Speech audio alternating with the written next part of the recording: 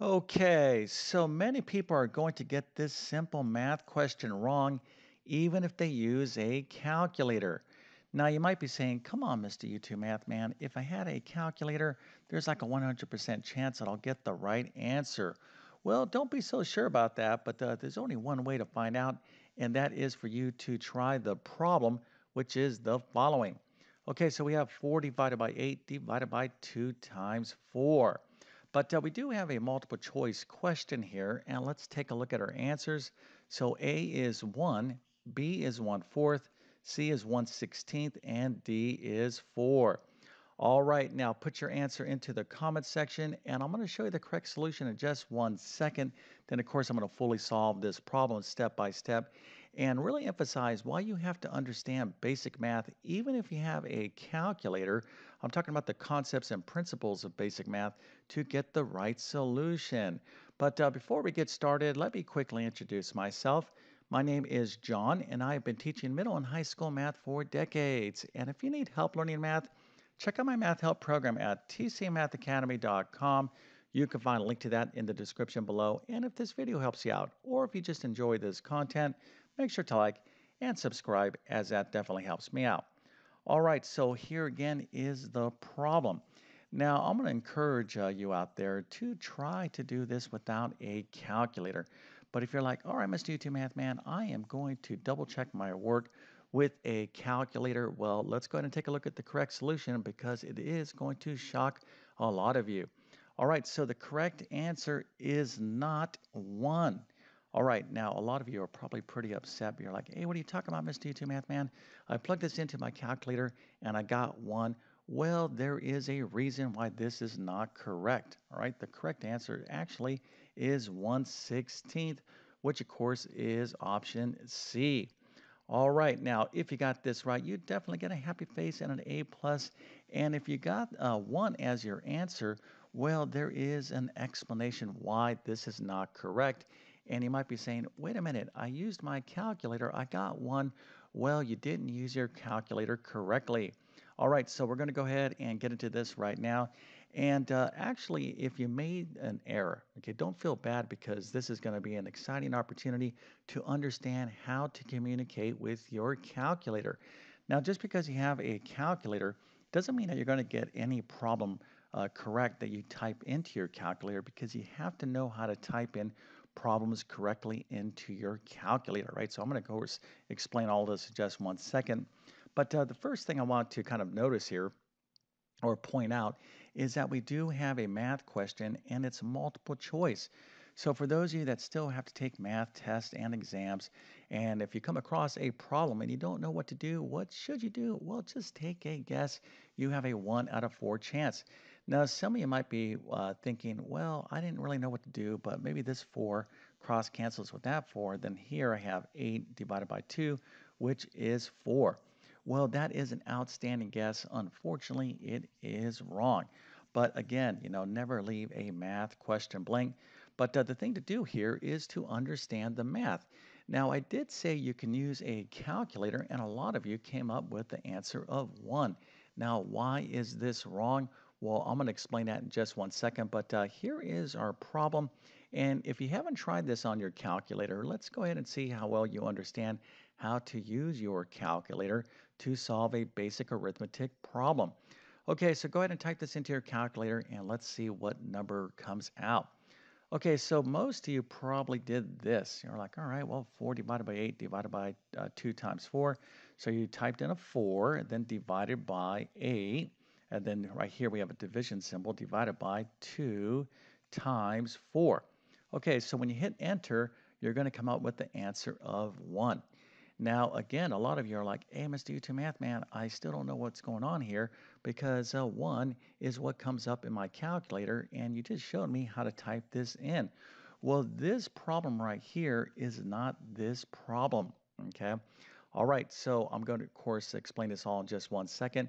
But what we need to do here is review something called the order of operations, right? And I'll get back to this calculator business in just 1 second because when you have a math problem, and you have more than one math operation. Now, what is a mathematical operator or a math operation? It's what you can do with numbers. So, what can we do with numbers? Well, we can add, subtract, multiply, divide, and even take powers and some other things. So, you got to understand something called the order of operations. Now, before I get into the order of operations, this is what hopefully some of you came up with when you type this into your calculator. Now, if you came up with 0.0625, that is correct, right? So all of this, somehow, you should have come up with this decimal, which is equivalent to the fraction 1/16, which of course is the correct answer. Okay, so I'm going to explain all of this in just 1 second, but first we need to review the correct order of operations. So as I indicated, when you have a math problem, more than one mathematical operation. So if I have like 10 plus 3, well, there's only one thing to do here, right? So that's just to add these numbers. But if I have 10 plus 3 divided by 7, well, now I have a choice on whether I should do addition first or division first, right? And depending on the order you take, you're going to come up with different answers, right? So, of course, only one answer is correct, and that answer is the approach where you follow the correct order of operations. So you got to understand this little saying right here called PEMDAS. Now I'm going to give you a little mnemonic, a little memory aid before I explain these letters, and it goes like this. Please excuse my dear Aunt Sally. One more time. Please excuse my dear Aunt Sally. Now, I don't know what Aunt Sally did, but we thank her for her contributions to mathematics. Okay, so let's go ahead and get into this right now. So what is P? Now this is a checklist that goes from left to right. Now if your math problem has any of these things right here, you're going to do this. You're going to do these operations in this order. Okay, so the first thing is P. So P stands for parentheses. So if you see some parentheses in your math problem or brackets like this or these type of squiggly brackets, this is what you're going to do first. This is called grouping symbols. Now if you come across a math problem where you have parentheses and then brackets and then maybe some other brackets like this. Well, the way this works is you're going to go to the innermost parentheses and do that and then kind of work your way out. Okay, so that's what the P stands for in PEMDAS. Okay, now the next thing is E. Now this stands for exponents, but you can think of this as powers. So if you have any powers in your problem, you're going to do this next.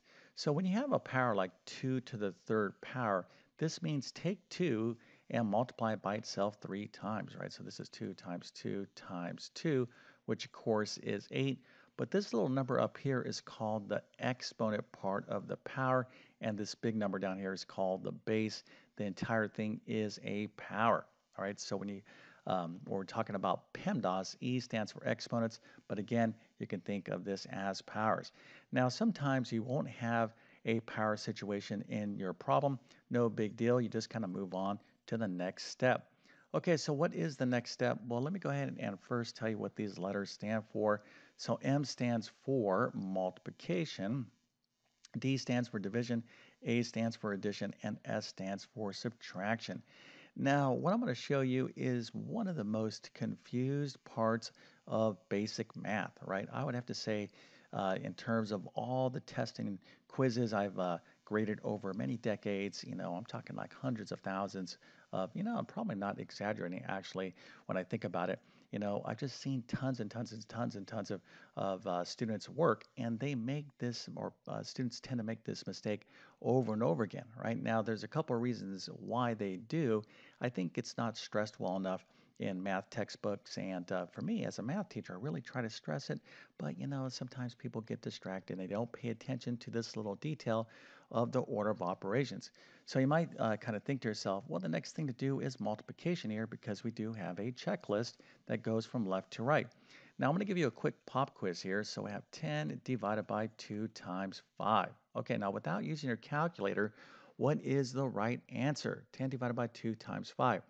So some of you are going to say, all right, Mr. YouTube Math Man, I'm going to follow the checklist. I don't have any parentheses. I don't have any powers. So I'm going to do multiplication. So I'm going to do 2 times 5 right here. So now I have 10 divided by 2 times 5 is 10. So the answer is 1. Well, unfortunately, this is wrong, right? The answer is not 1. So a lot of you are probably getting more frustrated, like, hey, what's going on here, Mr. YouTube Math Man? Well, let me show you right now. Okay, so the way PEMDAS actually works is it's a group. You're going to do multiplication or division, whatever you see first from left to right. So let me go ahead and write this problem again. We have 10 divided by 2 times 5. So what do we see first from left to right? We see division. All right, so we have to do this first. So 10 divided by 2 is 5. 5 times 5 is 25.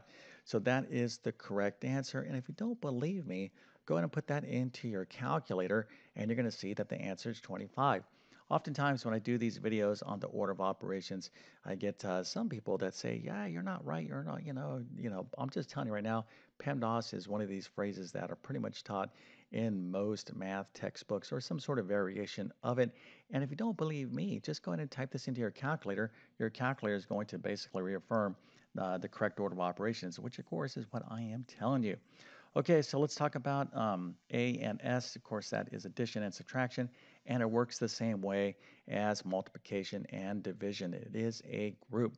All right, so we have to really understand the order of operations here, but there is something a little bit sneaky about this P step, this parentheses right here, that is going to impact this problem. Okay, so here it is, okay? So here's our problem. We have 4 divided by 8 divided by 2 times 4. Well, anytime you have a fraction situation, this is a fraction, okay? The fraction bar, this right here, this division bar, separates the numerator, which is the top part of the fraction, from the denominator, which is the bottom part of the fraction. So effectively, okay, you want to think of the fraction bar as a grouping symbol, okay? In other words, this is one group and this is another group. And to be very clear about this, it's not a bad idea to put parentheses around the numerator and the denominator. Now, a problem like this, you're not going to see the parentheses, but it's kind of understood that you realize that the fraction bar separates this fraction into effectively two separate problems, okay? And this is going to have implications when you type this into your calculator. So really, this problem that we're trying to figure out, 4 divided by 8 divided by 2 times 4, is this problem right here. It's parentheses, this group, 4 divided by 8 divided by, we got to get the answer here, divided by 2 times 4. Okay, so let's go ahead and actually do the arithmetic right now. So 4 divided by 8 is what? Well, that's 4 divided by 8, and we can reduce that down to the fraction 1/2. All right, so we got 1/2 as our numerator, and 2 times 4 is what? Well, that is 8. Now, when you're thinking about PEMDAS, right, you're like, hey, let's do 2 math, man. Let's put that PEMDAS back up there and think about this. So our first step is P parentheses, and actually you have like 3 parentheses here, right? We have this parenthesis, this fraction bar is effectively a grouping symbol, but we have the numerator and the denominator. Now I put these parentheses in, but what you want to do is even if they're not there, you got to do these steps first, right? This is a group and this is a group, and we just kind of do these individually as their own little separate problems. Okay, so we got 4 divided by 8, again, is the fraction 1/2 over 2 times 4, which of course is 8. Okay, so we're going to go ahead and take the next step and solve this simple math problem. But before we do, we're going to take this step, and that is have you consider subscribing to my YouTube channel. Now, I definitely need your help to continue to grow on YouTube. And my goal is to try to teach math in a clear and understandable and interesting way. But as a math teacher, I'm happiest when I'm able to reach as many people as possible. And I can't do that unless I get your support. And the best way you can support this channel is to literally just hit that subscribe button. And if you're going to do that, hit that bell notification as well. I pretty much post at least one video per day. And my channel focuses on basic math to advanced math like calculus and everything in between. And if you like my teaching style and you really want to learn math from me, check out my full main math courses. You'll find links to those in the description of this video. And kind of what we're talking about here is basic arithmetic. You may want to check out either my pre-algebra course or my math foundations course, or maybe my math skills rebuilder course. All right, so let's go ahead and finish this problem up.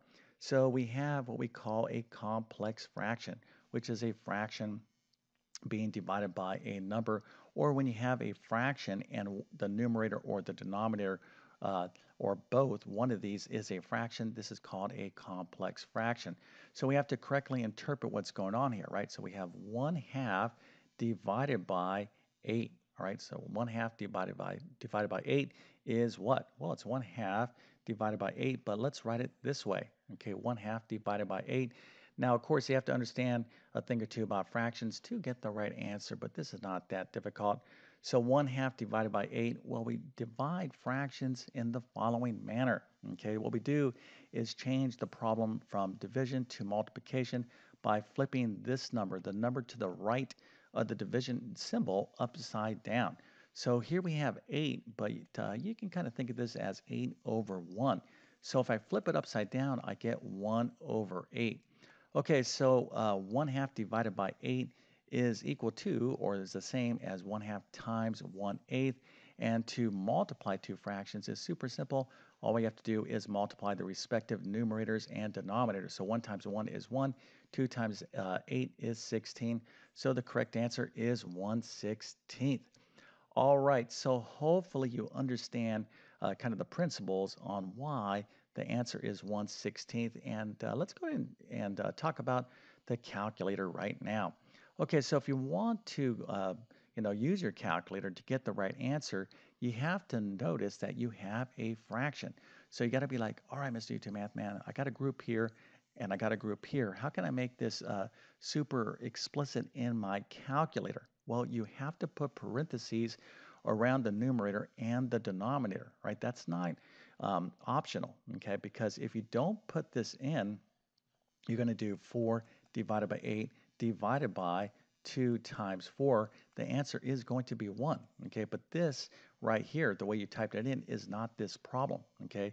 This problem in your calculator is parentheses 4 divided by 8 divided by parentheses 2 times 4, right? So just because you have a calculator, if you don't know how to correctly use it, you're not going to get the right answer. Okay, so let's go ahead and plug this in. If you have your calculator, you're going to get 0.0625, which is equivalent to the fraction 1/16. Now, if you look here, right, let's just kind of take this away and write the problem this way without a calculator.